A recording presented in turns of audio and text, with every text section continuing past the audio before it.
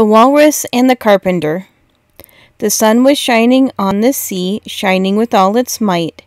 He did his very best to make the billows smooth and bright, and this was odd because it was the middle of the night.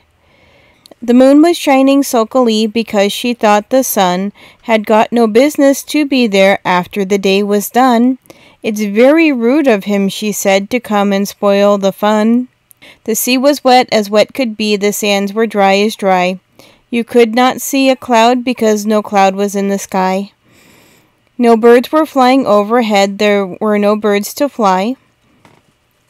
The Walrus and the Carpenter were walking close at hand. They wept like anything to see such quantities of sand. If this were only cleared away, they said, it would be grand. If 7 maids with 7 mops swept it for half a year, do you suppose the Walrus said that they could get it clear? "I doubt it," said the Carpenter, and shed a bitter tear. "Oh, oysters, come walk with us," the Walrus did beseech. "A pleasant walk, a pleasant talk along the briny beach. We cannot do with more than 4 to give a hand to each." The eldest oyster looked at him, but never a word he said. The eldest oyster winked his eye and shook his heavy head, meaning to say he did not choose to leave the oyster bed. But 4 young oysters hurried up, all eager for the treat. Their coats were brushed, their faces washed, their shoes were clean and neat, and this was odd because, they hadn't any feet.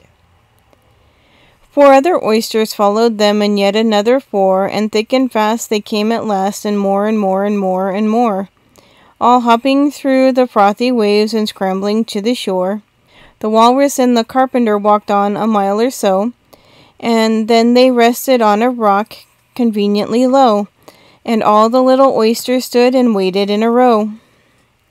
"The time has come," the Walrus said, "to talk of many things, of shoes and ships and sealing wax, of cabbages and kings, and why the sea is boiling hot and whether pigs have wings."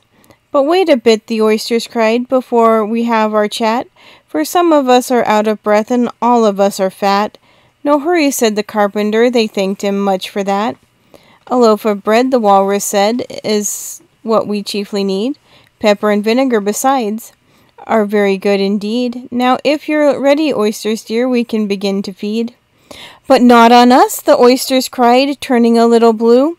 "After such kindness that would be a dismal thing to do." "The night is fine," the Walrus said. "Do you admire the view?" "It was so kind of you to come, and you are very nice." The Carpenter said nothing, but cut another slice. "I wish you were not quite so deaf, I've had to ask you twice." "It seems a shame," the Walrus said, "to play them such a trick, after we've brought them out so far and made them trot so quick." The Carpenter said nothing, but the butter spreads too thick. "I weep for you," the Walrus said, "I deeply sympathize." With sobs and tears he sorted out those of the largest size, holding his pocket handkerchief before his streaming eyes. "Oh, oysters," said the Carpenter, "you've had a pleasant run. Shall we be trotting home again?" But answer there came none, and this was scarcely odd because they'd eaten every one.